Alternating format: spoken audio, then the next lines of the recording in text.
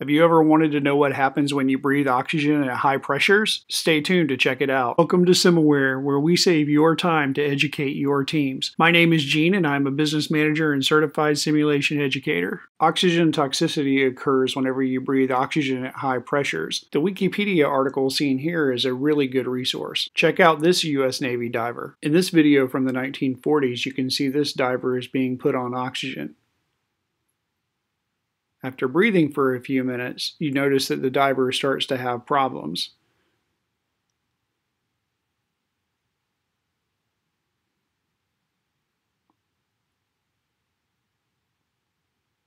Once the diver starts to have seizure activity, the oxygen is removed. We then see the seizure activity come to an end.